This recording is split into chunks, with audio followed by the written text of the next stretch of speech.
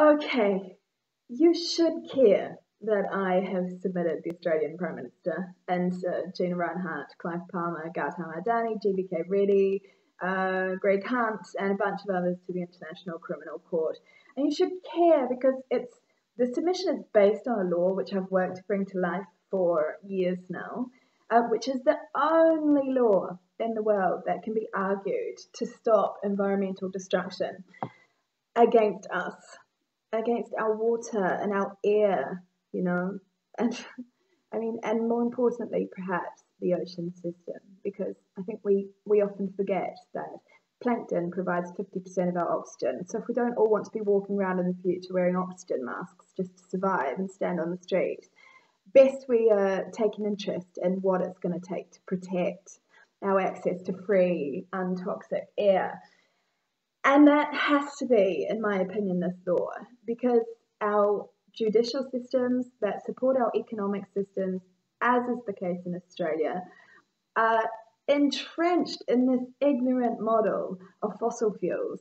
Now, I know it runs our economies and you can't just switch it off, but forcing immediate transition is almost imperative to ensure the survival of future generations. They could do it. They don't choose to because it's too profitable for them to give up what, you know, a coal mine might earn them 36% profit. Any normal person might be earning 6% if they're lucky. So they're not going to give that up unless they are forced, which requires a law.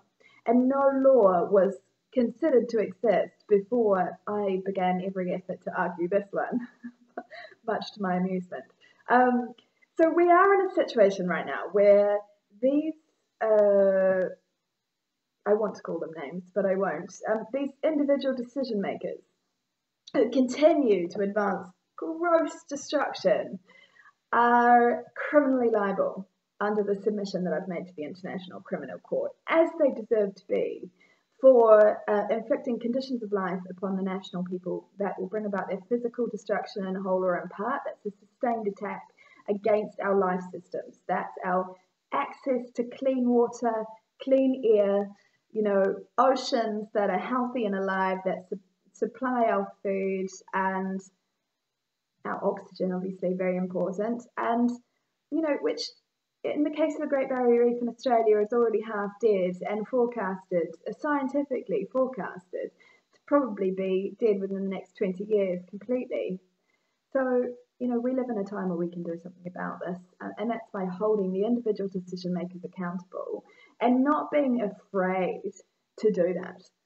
Because if we all demand that they are stopped and this law can effectuate that, can bring that to life. I don't even think effectuate is a word. These videos are very, very difficult to do because I hate to script.